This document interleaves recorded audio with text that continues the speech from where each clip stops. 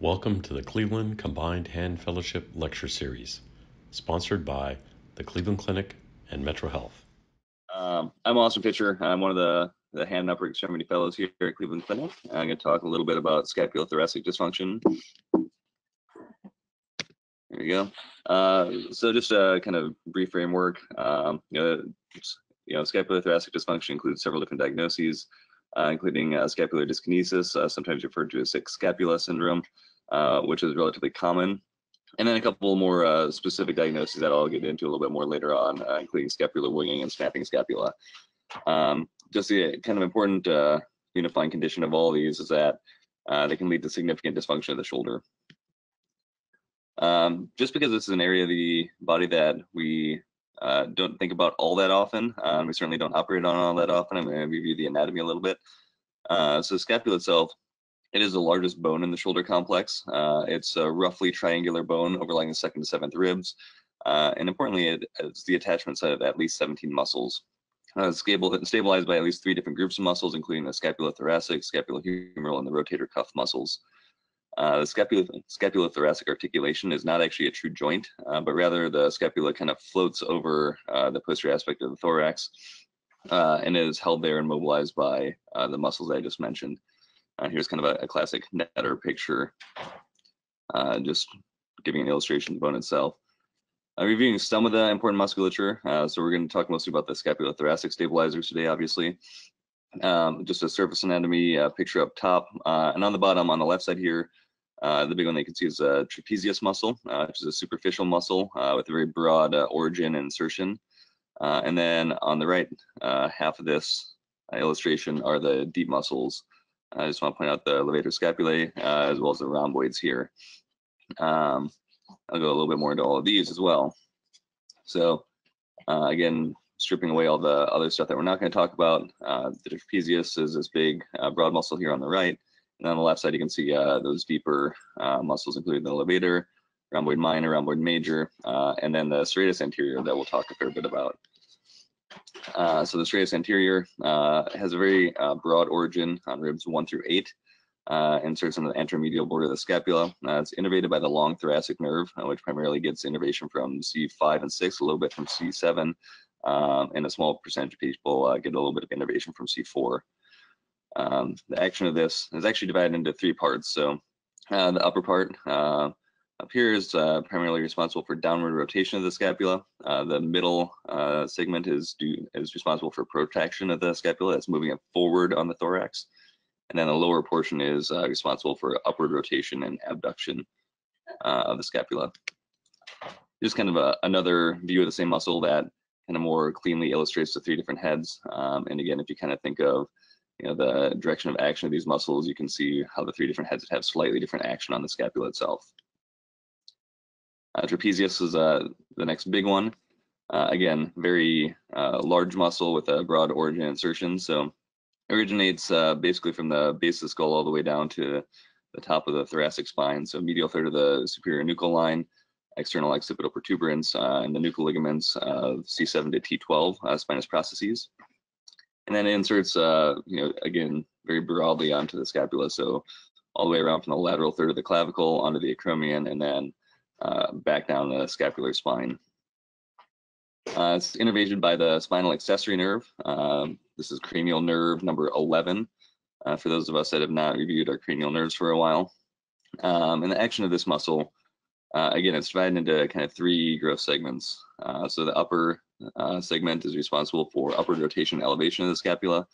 The middle segment is primarily retraction of the scapula. And then the lower segment is responsible for downward rotation and depression of the scapula.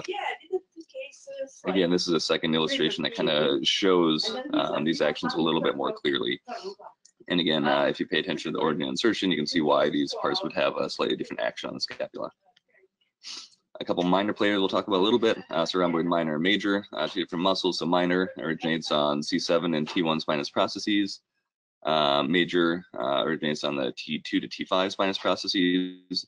They both insert on the medial edge of the scapula, and they're innervated by the dorsal scapular nerve. Compared to the other muscles, these have a little bit more defined limited action, and that is retraction of the scapula. And lastly, the levator. originates on the C1 through 4 transverse processes, insertion of the superior medial border of the scapula, and it's innervated by C3 to 4 plexus, as well as some innervation from the dorsal scapular nerve. Its action is to elevate the scapula, as well as downward rotation of the glenoid. So kind of analogous to the rotator cuff, I think it's useful to think of these muscles as kind of force couples that work together to stabilize the scapula. And there's been numerous studies kind of looking at these, but the big players are really the trapezius and the serratus. The rhomboids and the levator are relatively minor players. Actually didn't mention them before, but the latissimus and pec minor are also minor stabilizers of the scapula, but we won't really talk about those too much today. Scapular kinematics are a little bit complex, and that's because the scapula just has so many range of motion. It's just not a constrained joint. I think it's generally underappreciated how much the scapula moves and how much it contributes to shoulder function. In general, we kind of think of 3 dimensions of range of motion. So there's elevation and depression, that's moving the scapula up and down on the thorax. There's retraction and protraction. So retraction is moving scapula toward the posterior midline. Protraction is the opposite of that. And then there's upward elevation, downward elevation. That's kind of rotation of the scapula on the thorax. And I won't dive into the specific angles as much, but at rest, the scapula is rotated about 30 degrees anterior and 20 degrees forward on the sagittal plane. And the inferior angle is about 3 degrees upwards. When you start to abduct the shoulder, in general, there's a 2-to-1 ratio of motion between the glenohumeral joint and the scapulothoracic joint. I'll show that in an illustration in the next slide. For the first 30 degrees of abduction, the scapular center of rotation primarily migrates proximally and laterally. And then for the next 60 degrees of abduction, the scapula begins to rotate upwards. That's kind of illustrated here. So, for 180 degrees total shoulder range of motion, 120 or so of that come from glenohumeral joint, and the other 60 come from the scapulothoracic articulation. Just some, biomechanical data, looking at this. That's where some of these numbers came from. So this is on healthy subjects, and they looked at relative motion of the scapula to the thorax as well as to the humerus with shoulder motion. And they did this both passively and actively. So active is in the solid lines in all these charts, passive is in the dotted lines. You can see most of these, there's not a lot of difference between passive and active range of motion, except for this scapula internal external rotation. So with active range of motion, there's more external rotation of the scapula compared to passive. Again, not to beat this slide too much, but I think the take home from this is that the scapula isn't just kind of rotating in one plane, but it's really moving in 3 dimensions with shoulder motion. I think the important part about scapulothoracic motion is that any alteration of the normal kinematics can have a significant effect on the shoulder function. So, and this ranges from very subtle effects to very profound effects. Changes in muscle balance can result in changes in the 3D position of the glenohumeral joint in space, increased AC joint strain, changes in the subacromial space dimensions, which can lead to impingement. You can reduce the mechanical advantage of the shoulder girdle muscles, and all of these things together can lead to an overall loss of normal shoulder function. So for scapular dyskinesis, again, this is going to be a little bit of an umbrella diagnosis, but a couple of the major causes. So this top line is probably the most one. So in athletes, especially muscle fatigue, imbalance, or inhibition can lead to scapular dyskinesis. Also important to think about, any pathology in the AC or glenohumeral joints can lead to scapulothoracic problems, and then there can be bony causes as well. So things such as clavicular malunion, thoracic kyphosis, and even things like osteochondromas on the scapula can inhibit function. And then again, too, that talk about a little bit more in detail, scapular winging and snapping scapula. So first up, scapular winging. So in general, this is thought to be a rare disorder caused by neuromuscular imbalance between the scapulothoracic stabilizers. True incidence of this is largely unknown. There's estimates in the literature, and those range all the way from like 0.0026% to 0.21%. So again, very broad range, but in any case, it's not particularly common. Most case series that I found on winging, patient or senior surgeons were seeing, a couple of cases of this in their clinic a year. So it's something that you'll expect to see if you see shoulder problems, but probably not a lot of. It can be caused by lesions to the long thoracic and spinal accessory nerves. And again, both these things have numerous underlying etiologies I'll go into a little bit more.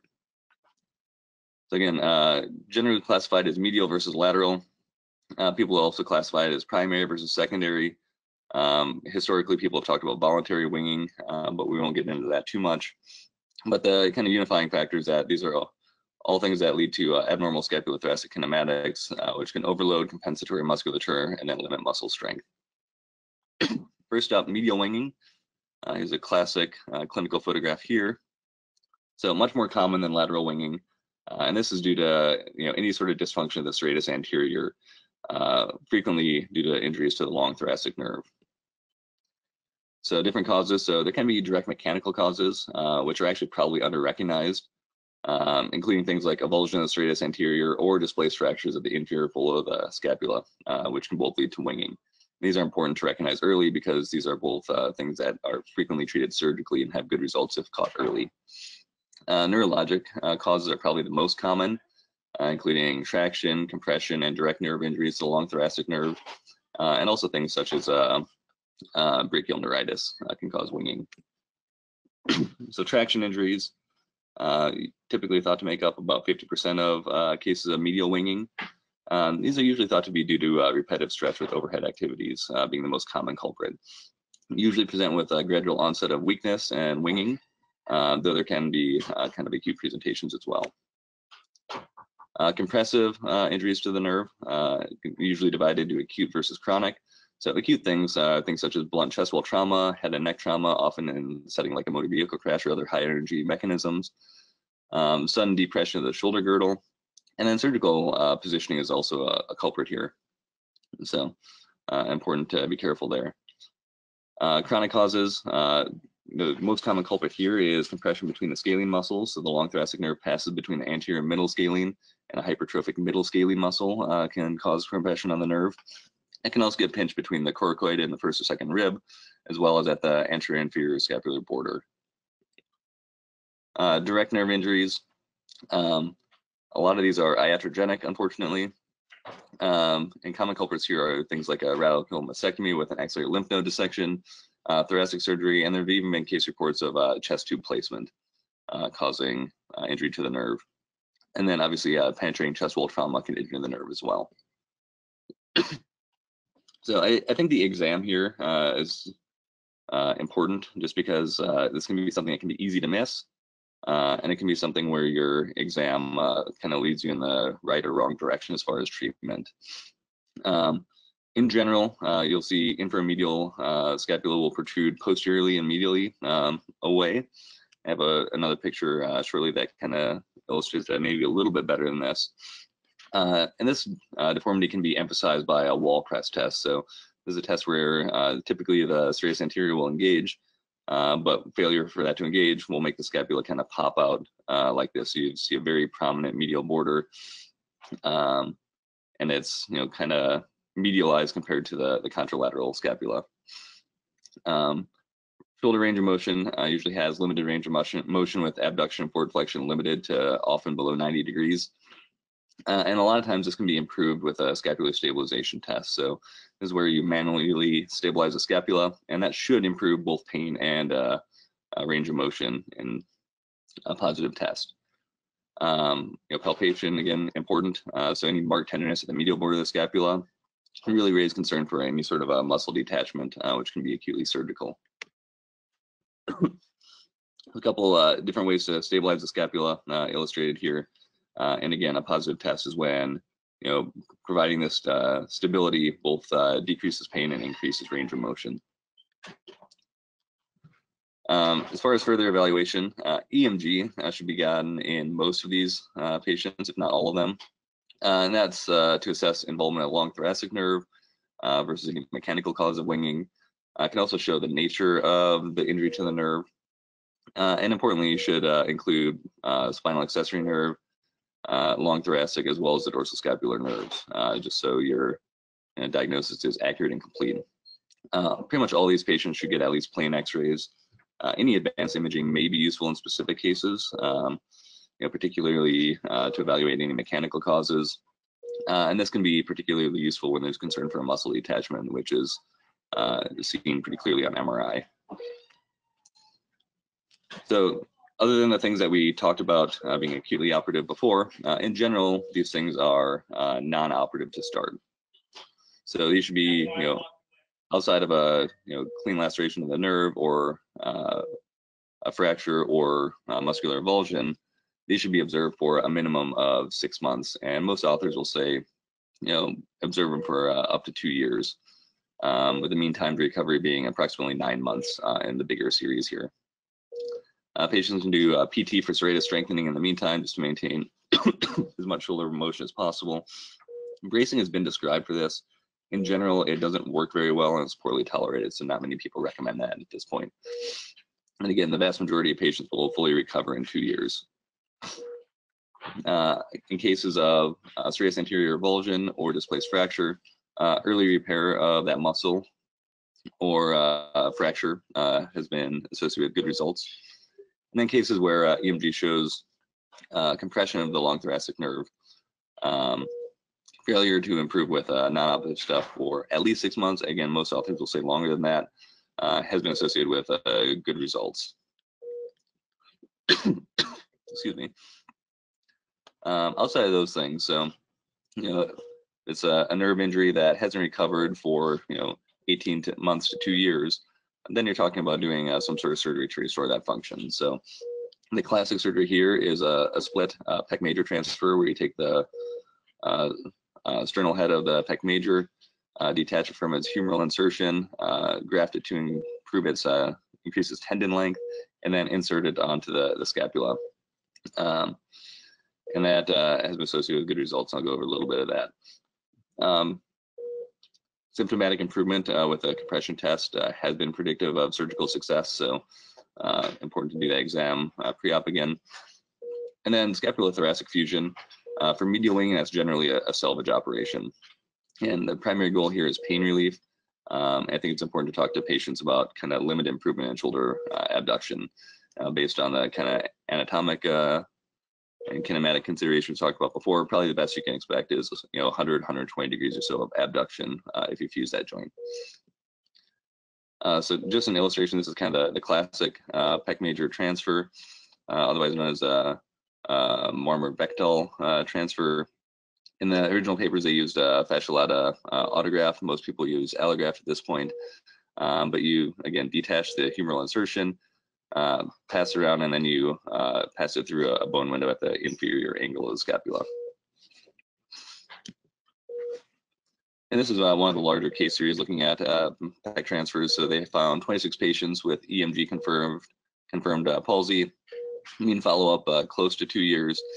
And following transfer, they had improvement in forward flexion from 112 to 149 degrees, improvement of external rotation from 54 to 63 degrees, and the functional outcome scores also improved significantly. So shoulder function scores went from 28 to 67, which is significant, and their pain scores went from 7.7 to 3.0. They did have recurrent winging in 5 patients, so that's significant, but overall these are pretty good results. Now on to lateral winging. Again, clinical picture here. I'll show you side by side in a little bit to kind of illustrate. Much less common than medial winging, and this is typically due to an iatrogenic injury to the spinal accessory nerve. So it's most vulnerable in the posterior triangle of the neck, shown here. And common culprits here are cervical lymph node biopsy, radical neck dissection, and things like that. Traumatic origins are less common. Things such as sudden lateral flexion of the neck, deep tissue massage, and penetrating neck injuries can cause injury here. Patients come in complaining of very similar things to what they complain about with medial winging. They may have visible asymmetry of the trapezius depending on exactly where the level of injury is. And they also may complain of difficulty sitting in a chair, which is a little bit different from the medial winging. You can attempt to differentiate this from medial winging by the position of the scapula with motion. So in lateral winging, you're missing this kind of medial constraint, so the scapula rotates down and away from the center of the spine compared to the contralateral side. And again, EMG is useful here to differentiate medial winging, as well as to rule out any more extensive neurologic injuries. Just a side-by-side photo, which I think can be useful. So again, lateral wing on the left side here. So you're missing the trapezius force couple here, and the scapula rotates down and kind of away from the center of the spine. His medial winging, you can see he's actively forward flexing here. So you're missing that kind of anterior constraint and the constraint down to the chest wall. And the intact trapezius is kind of rotating the scapula, towards the midline and up. And so I always had a difficult time remembering this when I was a med student, but the name of the winging, so lateral winging, medial winging, is the direction that the scapula goes. Just one slide on this. So you can get winging due to rhomboid dysfunction specifically. It's usually much more subtle than trapezius weakness because it only kind of has one action, and the trapezius makes up some of that work. The deplication of the rhomboids makes it a little bit difficult to examine. There are a couple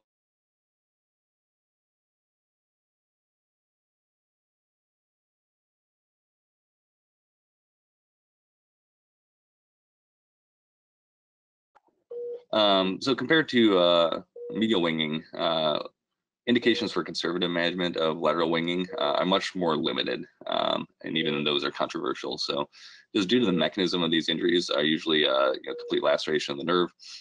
Early nerve exploration and repair is usually recommended for these, especially the iatrogenic injuries. And these historically have good results if they're repaired within 20 months. There are also nerve transfers that have been described for this. Most of these are small case series, and there's a couple different techniques described. For late presentations, so more than 20 months after injury, the Eden-Lang tendon transfer is an option. I have a picture of that coming up. And then scapulothoracic fusion, again, is an option here. So this is the Eden-Lang transfer. So you basically take all of these secondary stabilizers of the levator and the rhomboids, and you essentially transfer all of them more laterally onto the scapula to recreate that trapezius force pull. I was doing some questions on this just to make sure I was fully up to date on this. So, this question: 47-year-old man undergoes a posterior cervical procedure for a benign tumor. Postoperatively, severe dysfunction with decreased forward elevation and abduction develops as he has lateral winging of the scapula. So they tell you the diagnosis here. What is the treatment to restore function and motion here? So give you a whole bunch of different tendon transfer options. So rhomboids and levator transfer is one that we just talked about. But there's a single comment on this question by Peter Evans saying nerve transfer from suprascapular nerve to spinal accessory nerve. So obviously we have some proponents of nerve transfers, but again, these are kind of limited to case series. One final diagnosis to talk about, snapping scapula. And this is kind of an insidious onset posterior shoulder pain. Most common in kind of young athletes, typically overhead athletes. And a lot of these patients have a history of an inciting event, but most of them probably are related to repetitive shoulder trauma. A lot of these patients have pain and crepitus at the superior medial border of the scapula, and they can develop a secondary winging or limited range of motion. These patients on exam typically have supremedial corner tenderness, and they can have some soft tissue crepitus at that spot as well. And these symptoms are typically very easily reproduced by the patient. So you can show them or ask them to show you what hurts, and they'll be able to kind of snap their scapula, their shoulder back and forth kind of over that area. And again, they may have some winging that you find on exam. Evaluation of these patients. So plain x-rays are usually where we start. And the scapular Y is probably the most useful, and it can show some prominence of the superior medial corner. It can show malunions. It can show some neoplasms as well. CT scan with 3D recons can help define the relationship to the superior medial corner. It can also show scapular or rib malunions and other malformations as well. So this image here has osteochondroma under the scapula causing snapping scapula. MRI may be useful to look at bursitis as well as any soft tissue neoplasms that might be causing this. And then EMG, probably useful to rule out any sort of peripheral neuropathies leading to any winging. And if there's any concern for neck pathology, cervical MRI to rule out any discogenic etiologies as well. Treatment, generally starts with non-op things, so physical therapy to kind of improve coordination. Retroscapular injections that can be useful both diagnostically and therapeutically. The technique shown here, so you basically have the patient lay prone and chicken wing to make that edge prominent. Then you just inject kind of right anterior to the scapula to get into that bursal space. And importantly here, you have to rule out other etiologies that we kind of talked about already. If patients fail non-operative treatment, there are a number of surgical techniques described. And in general, you're either going to do a bursectomy or excise the superior corner of the scapula. I think most authors would recommend excising that corner. And this can be done both open or endoscopic. So just to go into endoscopic because it's a little bit sexier. This is a kind of recent paper kind of describing a technique again. So usually make two portals, one kind of at the superior corner and then one more inferior for your viewing portal. And then you can shave down both the bursal tissue and you can get a burn and take down the superior corner as well. And they described 92 patients that they treated in this manner. Mean age of 33 years old, mean follow-up of 3.5 years. So 8 patients underwent repeat surgery for recurrent symptoms, and those patients did well. So they did have improvement in their SF-12 scores. Their physical score went from 39 to 45, which is significant. Mental score went from 45 to 49.5. And then their shoulder scores actually showed modest improvements of from 52.6 up to 75.8. And their quick dash went from 40.2 down to 24.2. And when surveyed, 70% of these patients said that they would undergo the surgery again.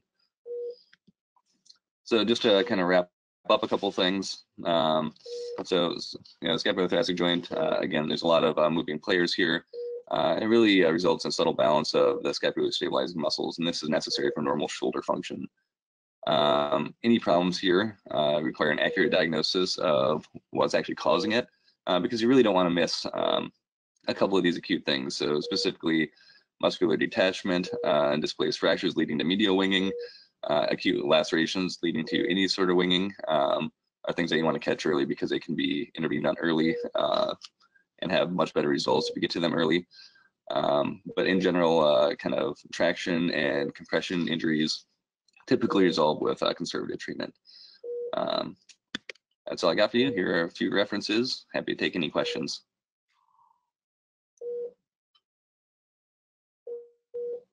Austin, I think that was superb. Very well presented visually, and the content was great. Discussion was very, very good. So it's kind of a nebulous thing. We don't get it taught very well in residency because it is not, you don't see it a lot. And it's one of those, what do I do with it kind of problems. So there are some orthopedic surgeons around the country have taken this on as their mission. One of them is Ben Kibler in Louisville, Kentucky, and not Louisville, in where is it, Kentucky, where the Derby is. Anyway, he does a lot of these transfers of procedures, and he gets a little bit too far the other way. He's gone a little bit overboard on it, but what you got to take away from this is define your lateral, medial, and your snapping scapula.